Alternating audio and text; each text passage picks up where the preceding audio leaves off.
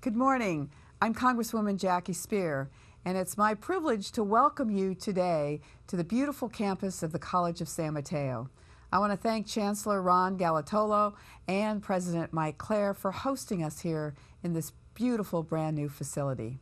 This is the 5th Job Hunters Boot Camp that I've sponsored since January of last year. More than 3,000 people have now moved through this program, many with great success stories.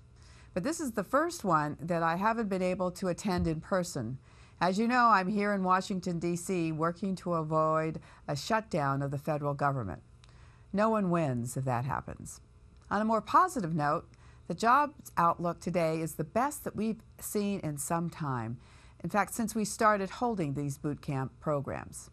Last week, unemployment filings were down by 10,000, and last month, 216,000 jobs were added.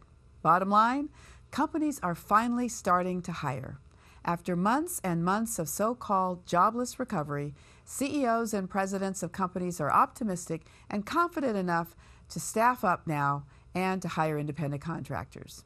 According to a survey by the Bay Area Council, the best place to look for a job right now is in San Francisco, on the peninsula, and in Silicon Valley. This boot camp is proof that the employment prospects are improving. We have the most extensive and diverse list of employers we've ever had. 29 employers here today, and they're hiring. We're very excited to have Facebook here. It's looking for almost 300 people as it moves its headquarters from Palo Alto to Menlo Park.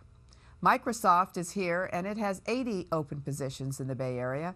Virgin America is back again, and we thank them for doing so, and it's looking for 1,000 new hires. Genentech needs almost 300 new people in South San Francisco.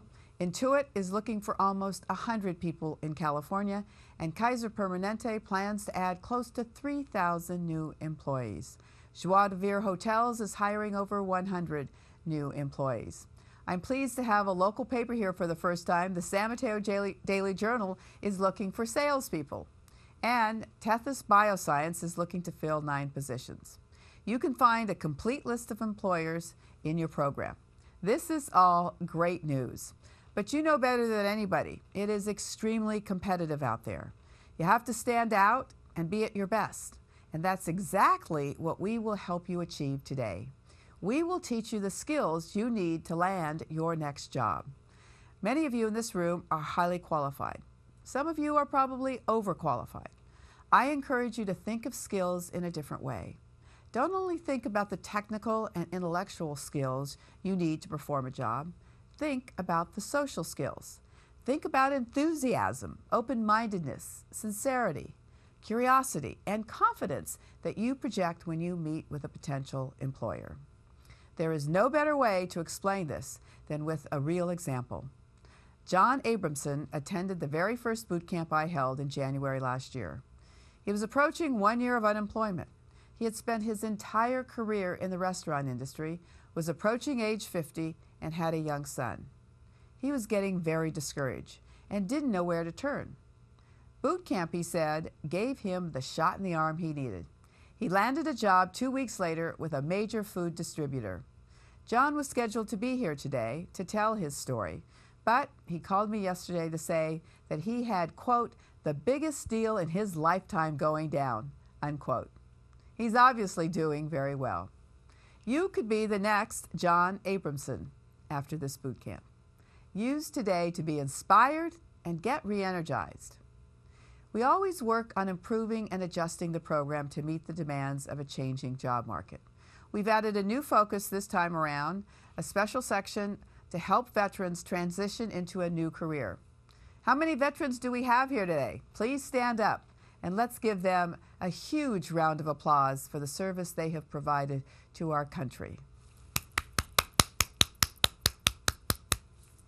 We have 2 workshops, 3 hours of focused presentations designed to make your military experience work for you, not against you.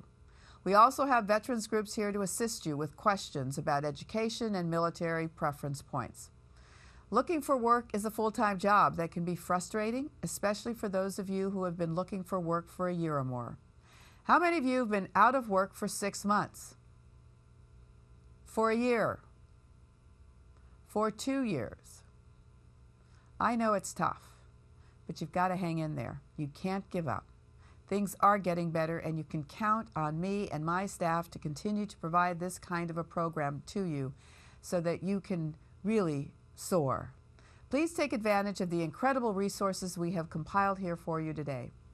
My staff member, Katie Farrick, who really is the mother of this program, and who you really have got to applaud fiercely when she comes up, will give you an overview of all the workshops next. I wish I could be there with you today, but as you know, the government shutdown is not a trivial thing.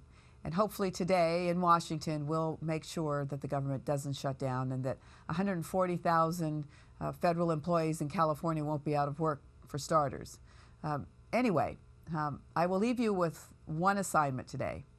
Make it your goal to arrange for one follow-up conversation with someone you talk to today. You know, this day has been planned for you. Take advantage of every opportunity here to make the next chapter in your life and your career the best. Good luck to you. And now to Katie.